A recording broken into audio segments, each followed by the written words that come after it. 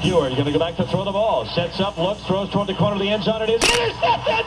Intercepted! The Ducks have the ball! Down to the 35, the 40. Kenny Wheaton's going to score!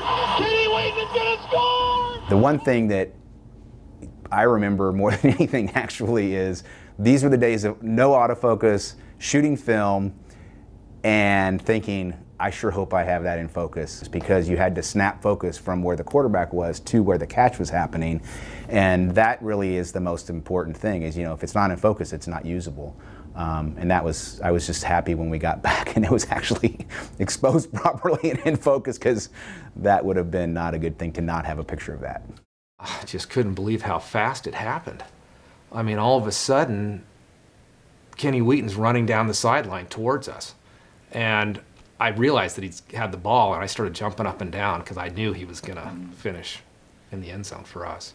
I just remember being in his arms and then him jumping up, and he had those big binoculars. I don't know what they're made out of, but when he jumped up, they came up and hit me in the mouth and cut my lip, and I remember bleeding, and that's my memory of the pick. What I remember is it happening, and then it was kind of just, Jerry Allen's call is so memorable, the Kenny Wheaton's going to score. I didn't hear that because the place was so loud, and I have headphones on, as you can see, but I remember Hickey and I took off down the field kind of after, everybody did. If you remember, most of the bench went into the end zone. And so it was just kind of literally pandemonium at that point. It was a great moment, and to have a small part of it kind of frozen in history, it's really cool.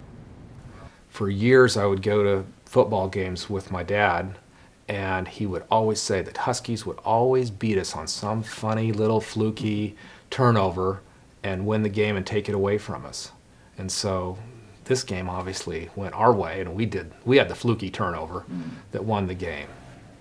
I do recall the next morning thinking, wow, I was right there where he was running by. And I opened your paper and saw the picture. I couldn't believe it.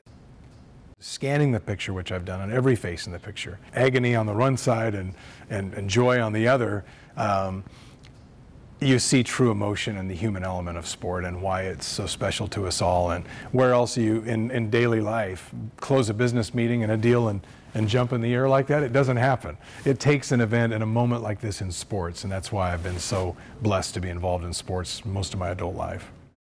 The thing that's interesting about the pick to me is, yes, Kenny Wheaton is running the ball down the sidelines, but it is the people in the background reacting. It's the people from the Washington fans to the Oregon fans jumping up and down, reacting.